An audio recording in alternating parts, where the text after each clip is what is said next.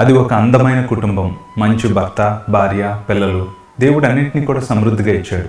కానీ ఎందుకో భార్య సంతోషంగా ఉండలేకపోతుంది. ఎప్పుడు చూసినా ఒకలాంటి బాధతో, వేదంతో, అప్పుడప్పుడు ఏడుస్తూ, అది రోజు రోజుకి తీవ్రతరమైపోయి చివరికి పిల్లల్ని పట్టించుకోకుండా, భర్తను పట్టించుకోకుండా, ఇంట్లో వంటలు కూడా చేయకుండా, ఎవరిని పట్టించుకోకుండా, ఏడుస్తూ తాను కూడా భోజనం చేయకుండా చివరికి చిక్కిపోయి చావు కోసం ఎదురు చూసే పరిస్థితి వచ్చింది. భర్తకు అర్థం కాలేదు, ఎందుకు నా భార్య ఇలా అయిపోతుంది, ఎందుకు నా భార్య పరిస్థితి ఇలా వచ్చింది అని చెప్పి ఏం చేయాలో అర్థం కాక తెలిసిన డాక్టర్లందరికీ చూపించాడు. వీలైనంత ధనాన్ని ఖర్చు పెడుతూనే ఉన్నాడు. కానీ భార్యకు ఎటువంటి స్వస్థత రాలేదు, మాట్లాడటం లేదు, ఏం ప్రాబ్లమో చెప్పట్లేదు, ఇంట్లో వారిని ఎవరిని కూడా పట్టించుకోవట్లేదు. అలాగని ఎవరైనా బాధ పెట్టారా అంటే ఎవరు కూడా బాధ పెట్టలేదు. చాలా మంచి భర్త. చివరికి ఏం చేయాలో తెలియక ఈ భర్త ఒక నిర్ణయం తీసుకున్నాడు. వారు ఏ సంఘానికైతే వెళ్తున్నారో ఆ సంఘ కాపరి దగ్గరికి తీసుకొని వెళ్తే మంచిది అని అనుకున్నాడు. ఆ సంఘ కాపరి ప్రపంచ ప్రఖ్యాతిగాంచిన డాక్టర్ పాల్ యాంగిచో గారు. ఆ యొక్క దైవజనుడి దగ్గరికి తీసుకొని వెళ్ళి, అయ్యా, నా భార్య ఎందుకో కొన్ని నెలలుగా మాట్లాడడం మానేసింది, భోంచేయడం మానేసింది, ఏడుస్తూనే ఉంది, బక్క చిక్కుపోయింది, నన్ను పట్టించుకోవట్లేదు, పిల్లల్ని పట్టించుకోవట్లేదు, సమస్య ఏంటో చెప్పమంటే నోరు కూడా తెరవట్లేదు, మీరన్నా మాట్లాడండి అంటే ఆ దైవజనుడు ఆ భర్తని బయటికి పంపించి ఆమెతో మాట్లాడడం మొదలుపెట్టాడు. అమ్మ, కొద్ది నెలలుగా నువ్వు ఎందుకు మాట్లాడట్లేదు, నీ సమస్య ఏంటో చెప్పు, నీ నోరు తెరిచి నా దగ్గర కూడా చెప్పకపోతే నీ సమస్యకు పరిష్కారం దొరకదు అనగానే ఫస్ట్ టైం ఏడుస్తూ తన నోరు తెరిచి ఒక్క మాట అనింది, దేవుడు ఈ పాపిని క్షమిస్తాడా, ఇటువంటి పాపిని క్షమిస్తాడా అని చెప్పనింది. ఎటువంటి పాపినైనా దేవుడు క్షమిస్తాడమ్మా, ఇందుకు నువ్వు చేసిన నేరం ఏంటి అని అంటే ఆమె చెప్పింది, నేను చాలా ఘోర పాపం చేశానండి, నా భర్త చాలా మంచోడు, నా పిల్లలు చాలా మంచోళ్ళు, కానీ నా పెళ్లి కాకమునుపు నేను మా అక్క బావగారి దగ్గర ఉండేటప్పుడు, మా అక్క డెలివరీ కోసం వెళ్ళినప్పుడు నేను మా బావగారితో చేయరాని పాపిష్టి పని నేను చేశాను. ఆ చేసిన తర్వాత నేను పెళ్లి చేసుకున్నాను. పెళ్లి చేసుకున్నాక దేవుడు నాకు మంచి భర్తనిచ్చాడు. ప్రభువు దగ్గర నేను క్షమాపణ అడిగాను. నా దేవుడు నాకు మంచి భర్తనిచ్చాడు. ఆ భర్త నన్ను ప్రేమగా చూసుకుంటున్నప్పుడల్లా నేను చేసిన పాపిష్టి కార్యం నాకు గుర్తొచ్చి, ఇంత మంచి భర్తగా నేను అన్యాయం చేశాను, ఇలాంటి పాపిష్టి దాన్న నాకా దేవుడు ఇంత మంచి పిల్లల్ని ఇచ్చాడు అని చెప్పి ఆ పాపం నన్ను పీకేస్తూ చివరికి దేవుడు నన్ను క్షమించుడు అనే పరిస్థితిలోనికి నేను వచ్చాను. ఇంత మంచి భర్తకు, ఇంత మంచి పిల్లలు, ఇంత అందమైన జీవితాన్ని అనుభవించడానికి, ఆస్వాదించడానికి నేను యోగ్యురాలను కాదండి. దేవుడు నా పాపాలు క్షమించడండి. అందుకే నేను తినలేకపోతున్నాను, అందుకే నా భర్తతో మాట్లాడలేకపోతున్నాను, అందుకే నా బంగారం లాంటి పిల్లల్ని నేను పట్టించుకోలేని పరిస్థితులకు వచ్చాను. దేవుడు నన్ను క్షమించడని స్థితికి వచ్చానండి, దేవుడు నన్ను క్షమించడండి అనేది.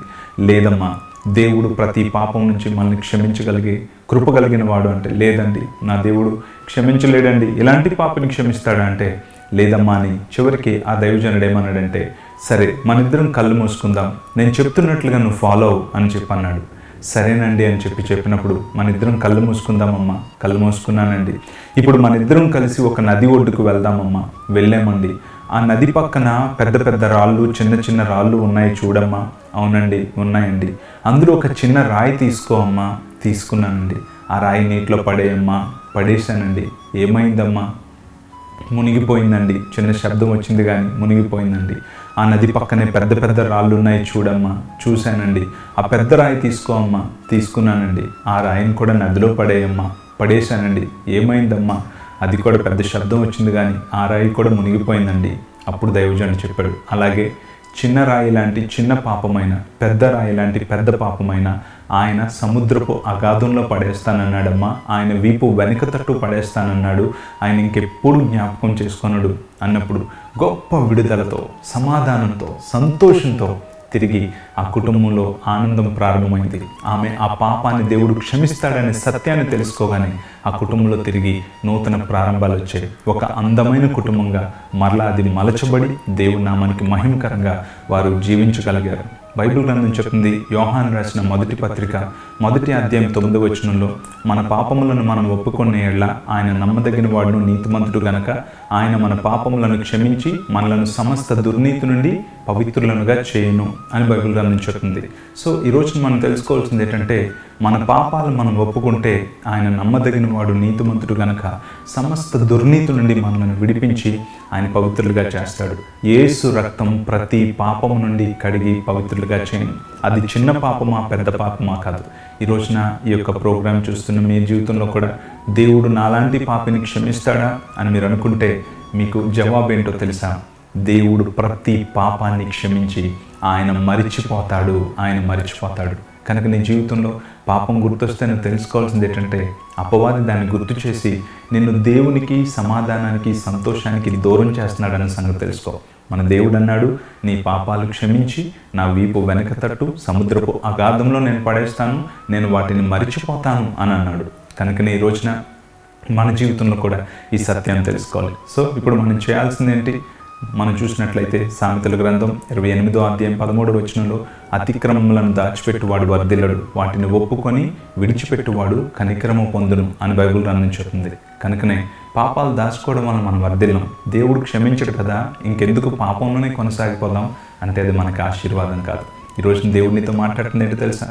ఎంత ఘోర పాపమైనా దేవుడు నిన్ను క్షమిస్తాడు. నువ్వు దేవుని దగ్గర క్షమాపణ ఒప్పుకో, వాటిని విడిచిపెట్టు, నూతన జీవితాన్ని ప్రారంభించు. ప్రార్థన చేసుకుందాం. ప్రేమగల మా తండ్రి, కృపగల దేవా, నీకు స్తోత్రాలు చెల్లిస్తున్నాం. ఈ ఫిల్లింగ్ స్టేషన్లో ఈ రోజున నీ ప్రియమైన బిడ్డలతో నువ్వు మాట్లాడినందుకు నీకు వందనాలు. ఎంతోమంది జీవితంలో నువ్వు క్షమిస్తావనే సత్యం తెలియక అపవాది యొక్క ఉచ్చులో పడి నెమ్మది లేక, సమాధానం లేక బ్రతుకుతున్న ప్రతి ఒక్కరికి ఈ రోజున నువ్వు సమాధానం ఇచ్చినందుకు నీకు స్తోత్రాలు. నీ యొక్క క్షమాపణ నాయన వారి హృదయంలో ఇప్పుడే పని చేస్తున్నందుకు నీకు వందనాలు. ఈ రోజంతా నీ సన్నిధి ఫిల్లింగ్ స్టేషన్ చూస్తున్న ప్రతి బిడ్డతో ఉంచి దీవించి ఈ రోజు నుంచి నూతనమైన ఆనందంతో నా దేవుడు నా పాపాలు క్షమించాడనే సత్యాన్ని తెలుసుకొని ముందుకు సాగిపోగలిగే కృప దయచేయండి. యేసు నామములో అడుగుచున్నాము తండ్రి. ఆమెన్. God bless you.